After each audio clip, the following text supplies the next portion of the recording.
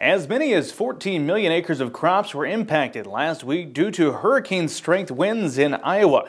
The National Agriculture Statistics Service appears to have taken that into account in their latest crop condition ratings in the Crop Progress Report. Rural Radio Network market anchor Clay Patton is here for a state-by-state breakdown of those crop conditions. Clay, I want to start with what's happening to the Iowa corn and soybean crop in the latest report. As you said, the big winds in Iowa definitely left their mark.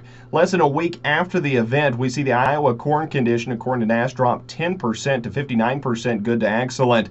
That compares to Nebraska, where the corn condition dropped 5% to 73% good to excellent. And in Kansas, it'll be one of the few states to actually see a slight increase, up 1% to 63% good to excellent.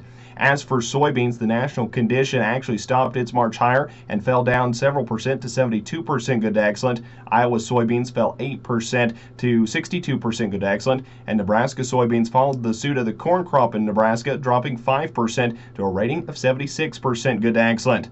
Bryce, that's a summary of the Crop Progress Report. We'll send it back to you. Well, thank you very much, Clay. In other agriculture news today, a Nebraska Extension webinar planned for Thursday at noon is set to focus on how farmers and ranchers can put legal plans in place for business and healthcare decisions in the event that they fall ill. The webinar, titled Business and Healthcare Powers of Attorney, will cover powers of attorney, healthcare directives, and end-of-life decision-making considerations.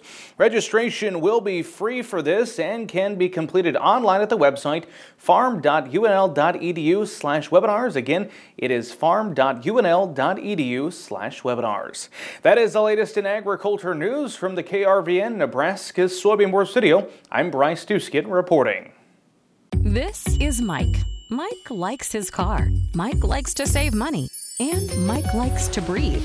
So Mike fills up with E15 with 15% American ethanol.